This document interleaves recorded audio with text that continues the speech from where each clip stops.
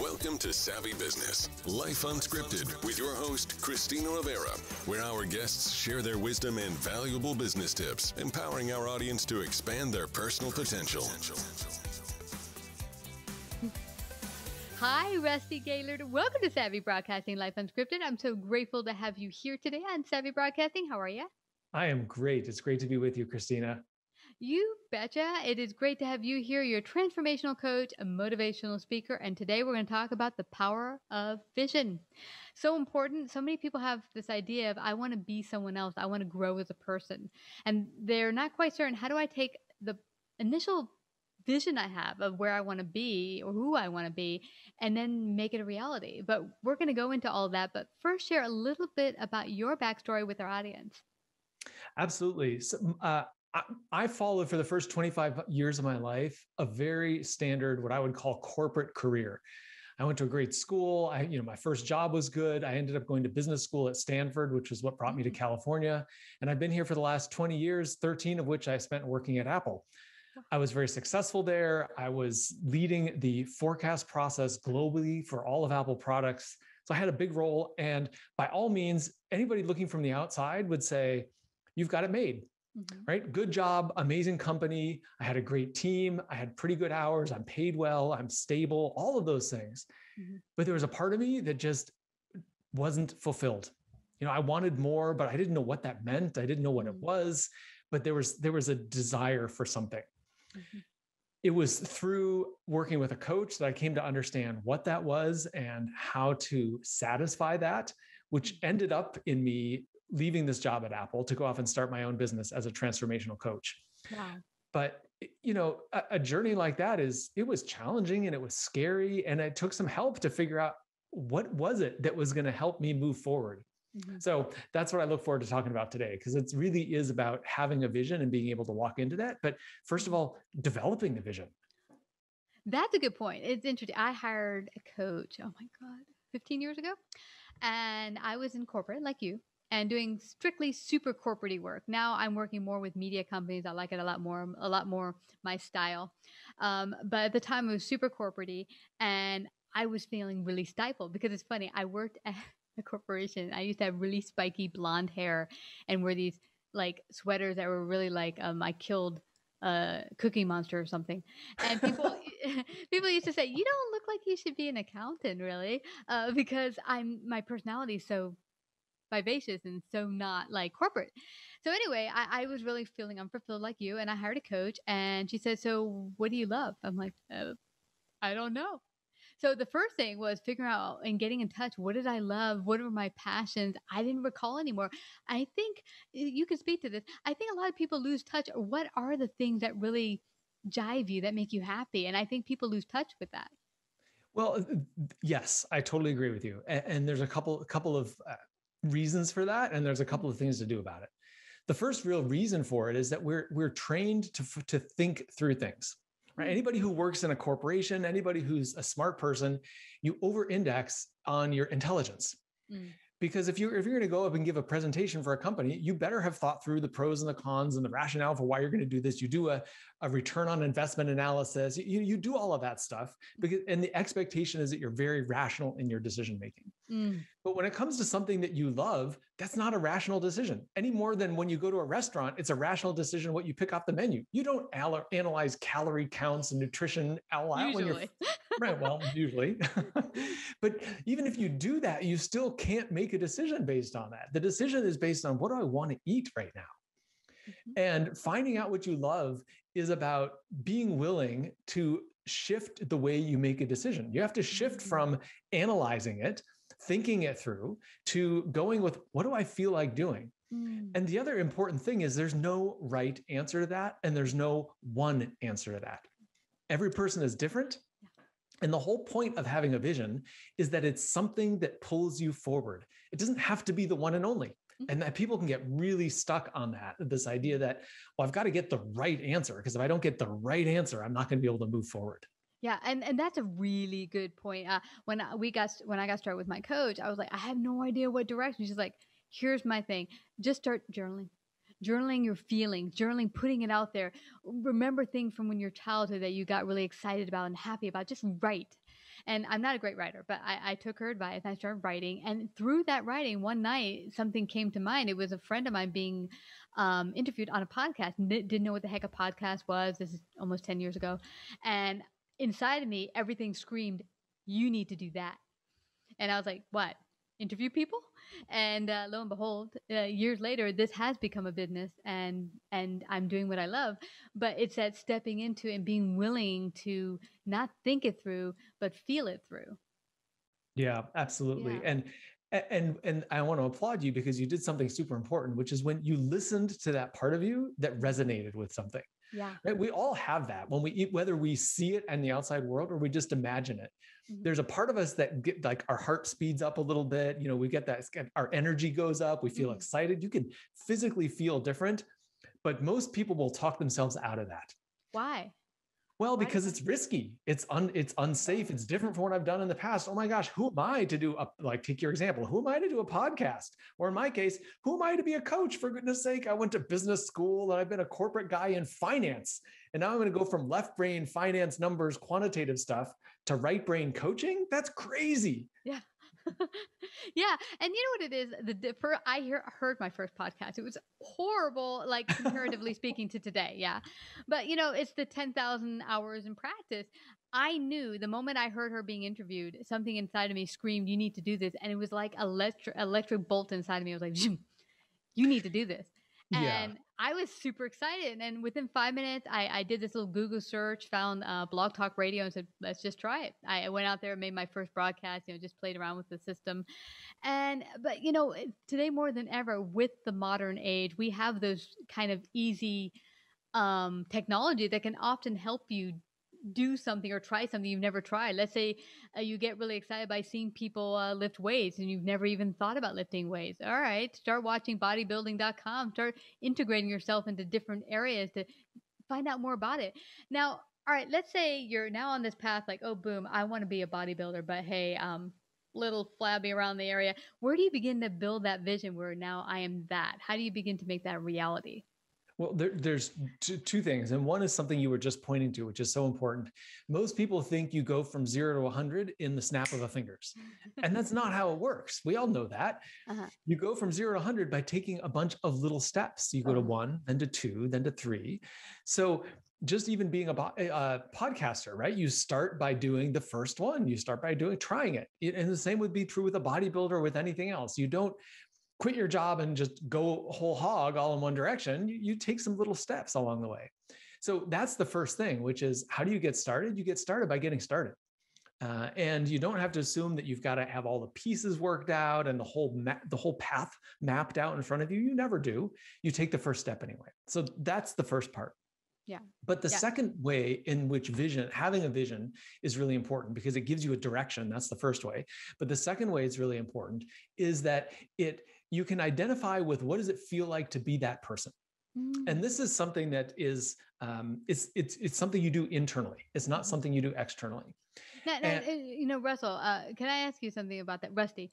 Because there'll be people who say, you know, I want to be a teacher or a doctor or whatever, but how do they begin to take on that persona where they can actually feel like a teacher or whatever it is they want to be? Because I think that's the hardest part, taking on the persona and saying, I am that. Yes. And that's one of the real powerful parts of the vision. The way you do that is you imagine it. You imagine yourself in that position. If you've ever watched like Olympic sports, especially kind of short intensity duration Olympic sports, I'm thinking about snowboarding, for example. If you watch those guys before they go, you just stand there and watch them at the moment. They're at the top of the hill. You can see them thinking. What do you think they're thinking about? They are visualizing themselves successfully doing their run before they even get started. All really high performance athletes do this. It's scientifically proven to work. You visualize yourself doing that thing successfully. So if you want to be a doctor or if you want to be a teacher, you can visualize yourself, picture yourself standing there in front of the classroom. What age kids are you teaching? What subject are you teaching? What does the room look like? Is it decorated? Are kids all sitting in desks or are they at tables working together on a project? Yeah. You come up with that vivid picture in your mind, picture yourself doing it. And it's almost like you're practicing it in your head. Yeah. This is fascinating. I heard pilots back in World War II didn't have simulators the way we do today. And so what they would do is they would sit in bed with like a little plunger, that you have for the toilet. And they would practice, doing the air flying in their head with maybe a plunger and sitting in the bed, air flying in their head. And it was really, really helpful. They were actually simulating, but in their head. And it really was beneficial for actually when they had to go out and do the real thing. And so today we think, oh yeah, we have to get on a flight simulator or whatever. But actually we have everything right up here. We can do the simulations in our head. You are totally right about that. That's all you need, really, is all you need is your head to imagine it vividly. So I will tell you that one of the most powerful determinants of how you show up in the world is your self-image and how you see yourself. If you see yourself as let's just take the teacher example, right? Okay. Well, I would love to be a teacher, but I don't know. I'm just I'm not good enough with people. I'm not comfortable talking to other people or standing up in front of other people. Mm-hmm. If you grasp onto that belief that you're not comfortable being in front of other people, that will become your reality. And it's going to be way harder to bust through that and stand in front of someone. But if you're doing that mental exercise of practicing, it doesn't have to be fancy, like you said, like the plunger example. I mean, it can be just in your head, but you picture yourself doing it. You're starting to train yourself to say, oh, I am that person. I am that person who stands up in front of other people and teaches and leads and organizes a whole classroom. And the more you see yourself as that person, the more natural it becomes. And it's just going to flow out of you more naturally in your behavior. Yeah. And that is so true. I mean, when I first got started and I had that vision, oh, you need to do this podcasting thing. I called up all my friends and said, can you be my test subject? Because I've never done this. I'm uncomfortable with it, whatever. I just started interviewing people that I knew, like, let me just try you, and interview. But, over time doing it, I used to also script out everything because I was very uncomfortable that I'd make a mistake. So I had everything written down. But now the reason why the show changed to Savvy Business Life Unscripted is because I found that after about 6 months, I threw away my paperwork and would just boom, head on into this person and we're dialoguing, and it wasn't necessary. It was unscripted. And people were like, I like that you're unscripted, because it was just natural. And that's what it is. I became the role over time by just practicing. Mm-hmm. Absolutely. Yeah. And it's those two things that go together as you continue to envision yourself advancing and being steps ahead of where you are, because that's internally pulling you forward. Yeah. And of course you take the action. You have to take the action too. And both of those things work together, and you make all sorts of progress. Yeah, it's amazing. So now you begin to have the vision, whatever it is, you've taken those small steps towards it. Now, a big part of vision, I feel, is really getting on board the people around you. And one thing that started to pull me down in the beginning is I was also working from corporate still and starting this whole podcasting thing. But people were like, that's not who you are. You're the shy person. That, people saw me as the old Christina. And it was hard to step out when the people around me were not envisioning the new vision that I was envisioning. Share your perspective on that. Yeah, I mean, the people around you are essential. There's no other way to say it. I mean, there's been, I don't remember who said it exactly, but it was something like, you are the average of the 5 people who are closest to you in terms of your salary, in terms of your health, in terms of your happiness. I mean, in all of these different dimensions, which makes a ton of sense because we all want to fit in, right? We all want to get along well with the people around us. So we kind of blend in. So having the right people around you makes a huge difference. The other thing that I've heard, which I love this idea, which is, you describe people who are watching you along this journey, and they say, well, that's not the old Christina. That's not the Christina that I know. Yeah. But if you just meet someone that new day, they don't know the old you. They only know the way you're showing up. Yeah. And so if you're making a shift about who you are and your energy, which is way more than just your vision for what you're doing, but it's about how you're showing up and how you're living your life, who you are in the world, how you interact with people, how happy you are, all of that. Well, if you meet someone new along that journey, that's just how they know you. They don't know any past version of you. You might share that as a story, but they're going to know you as the new version, which I just think is so magical. It's just, it might feel a little uncomfortable to you because even for you, there's the old you and the new you. But when you meet those people, that's just, they bring that out in you because that's the you that they know. Yeah. And that is such a great thing. What I found for me is a lot of the family and friends that were really close to me just naturally would drop off as they didn't feel as comfortable with me because the new me. They're like, well, this is just not jiving with me. And it's totally okay. There doesn't have to be this resentment. Do I have to drop all my family members and friends? No, not at all. I think naturally people will fall away that don't match where you are now, the frequency you are at now. And then the new people will be attracted to like minds attract like minds. So people who are more in the jive where you are in that frequency, they're just going to connect with you. Absolutely. Yeah. I mean, that's one of the examples I use is to think about, are you more of a thermometer or a thermostat? And a thermometer is more about measuring the temperature of where you are, right? It's a responsive kind of device. Whereas a thermostat sets the temperature and adjusts the temperature. And a lot of us kind of navigate life more like a thermometer, which is, we respond to the environment that's around us. But what you're describing is being the thermostat, right? You're saying, hey, I'm moving forward. I'm turning up the dial. I'm going to be a little warmer here. I'm going to be more active. I'm going to change my vibration, my energy, and I'm going to show up differently. And as you do that, it might be too hot for some people, and that's okay. It's like, that's okay, but you will also attract and engage relationships with people who are more aligned with that new energy. Yeah. And what I found, which is a really fun thing that happens sometimes, is some of the people you were close to will actually join you sometimes. Sometimes they'll be like, I like this. I want to get, kicking on what my vision is. What can I do to grow as a person? And sometimes you can actually, what's the word when you get people excited, engaged?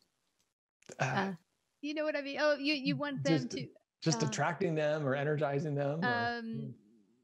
Oh my God, I can't think of the word right now, but you get them excited to want to go on their own journey of growth. Motivate them. Yeah. Motivate. Thank you. Fill in the word time with me.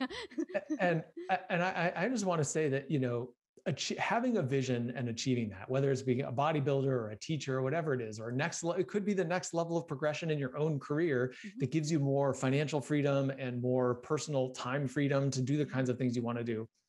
Achieving that kind of thing is great, right? And it feels good.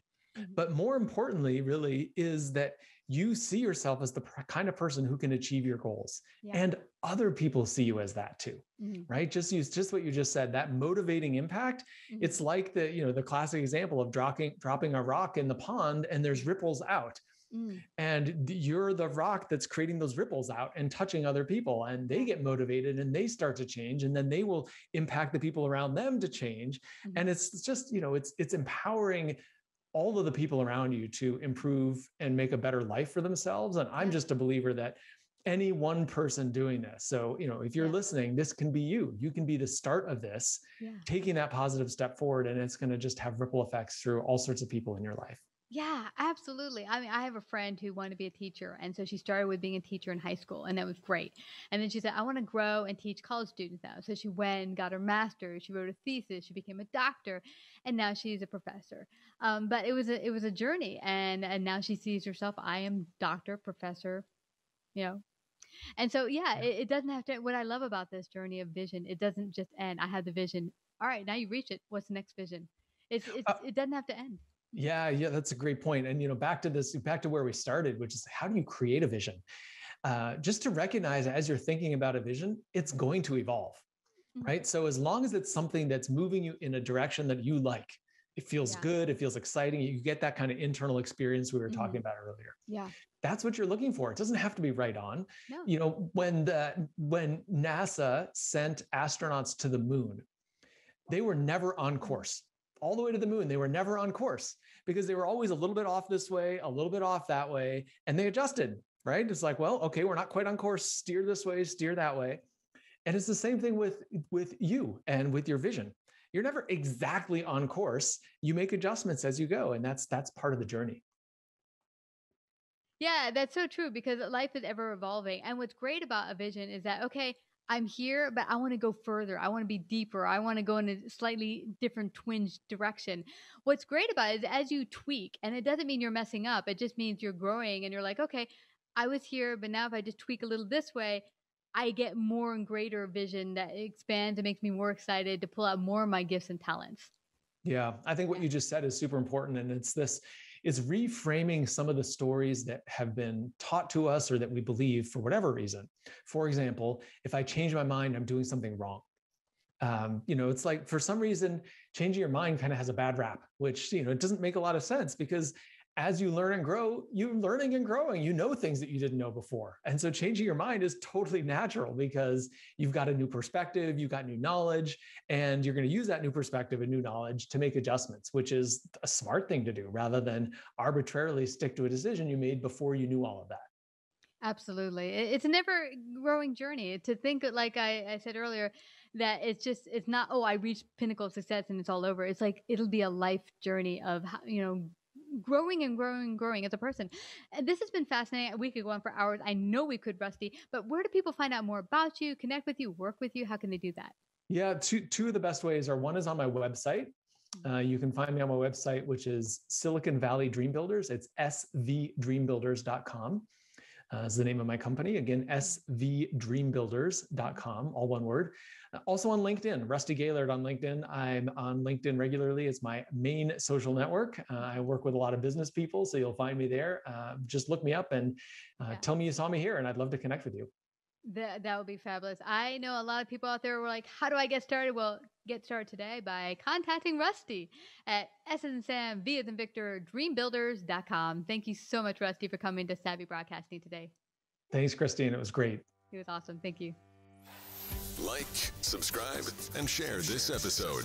To listen to more savvy episodes and savvy biz tips, go to www.lifeunscriptedradio.com. To find out about our paid sponsorship opportunities or how to become a guest, email Christina at lifeunscriptedradio.com.